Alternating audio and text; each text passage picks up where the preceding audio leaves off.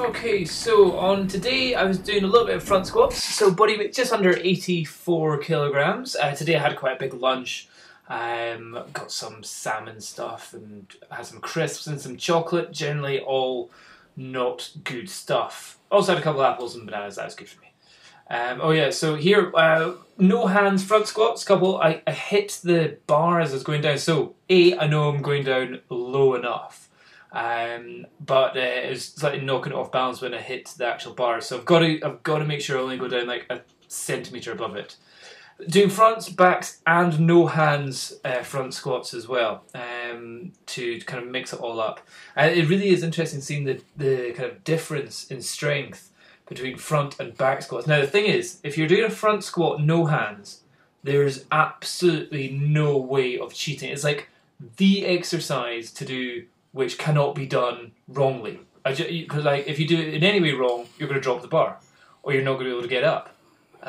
So I kind of think that this is the #1 exercise for doing squats, for doing it absolutely correctly. So here, what did I say? I said 72 or something. And I'm trying to make sure that I get proper depth. Really trying to get it right down, keeping my elbows up, chest up, shoulders up and everything like that. And here I'm just, this is still kind of my warm-up, so I'm going from here straight into doing back squats. And honestly, whenever you pick it up in a back squat after doing a front squat, it feels so light. And look, I'm going straight up onto my toes there. I didn't realise it was so different. Okay, so 82 kilograms. You'll notice on my feet I'm wearing my Vibram 5-finger shoes, so I don't need. So I'm not doing it in my bare feet, but that's effectively bare feet. Now here, did I get that deep enough? Did I go for 2 reps? I think I went for 2 reps. Let's see. One more. Oh, was that deep enough? I don't know, but whoa, it definitely really works your shoulders when you're doing that as well, because you're having to keep your whole arms up high, and there's a lot of weight on the fronts, on your front delts, as it were. And then going into back, I think I just did a couple of reps here just to keep it going. But I like straight away back squats. 90. Back squats don't have as much quality to them as front squats. So 90 kilograms. Is that deep enough? Yeah, I'm happy with that.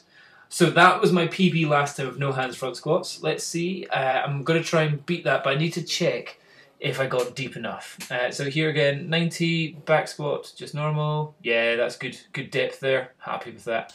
But front squat. 92. 92, this is a PB here, if I get it.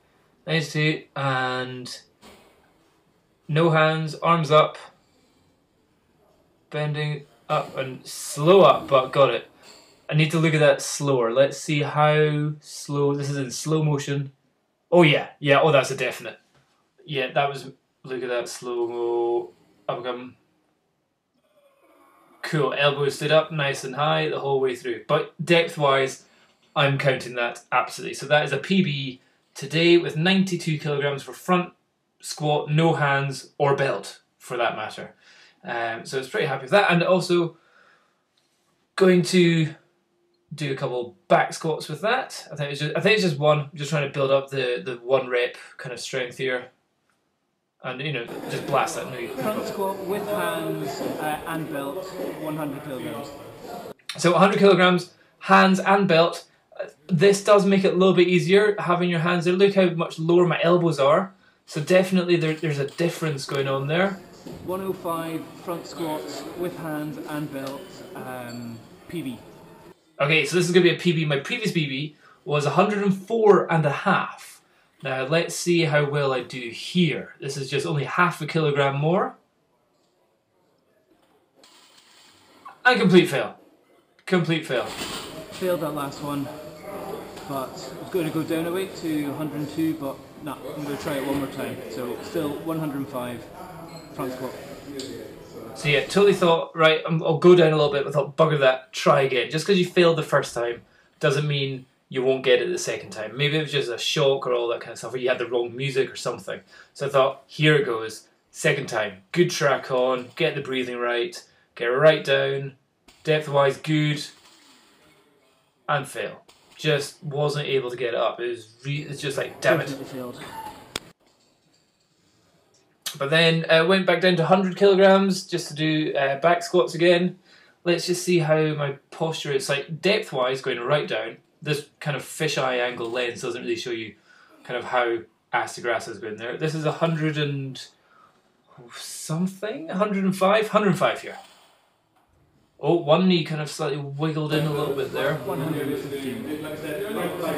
115. Oh, God, that one totally wobbles off the side there. Depth-wise, was that deep enough?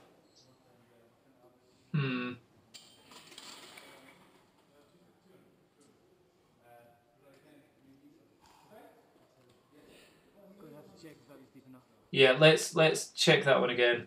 Okay, so depth, down, down, down, down, down. Well, it's definitely below parallel, so I'm counting that. But should I give myself that? Well, that was 115, and I know I've done 117 throughout this last Wendler 531 course. So, yeah, 115, I'm counting that, no problem. So then, just kind of like as my kind of warm down, as it were, back down to no hand front squats, trying to figure out whether having hands open or having hands closed like that makes any difference. But also just like weird kind of sex faces going on here as well. Just start kind of winking. And head starts going to one side as well. So that was interesting. Just 5 reps on that, and I thought, right, let's see if I can do 5 reps on 65 here. 65 kilograms. Feels fine. Feels okay. Having to sort out my feet just before I start. But yeah, that's it getting fast now. I would consider that to be fast. Always trying to keep the chin up while doing this as well. But yeah, I'm pretty happy with that. So 1 PB, that's the no-handed front squats. There you go. Cheers. Bye-bye.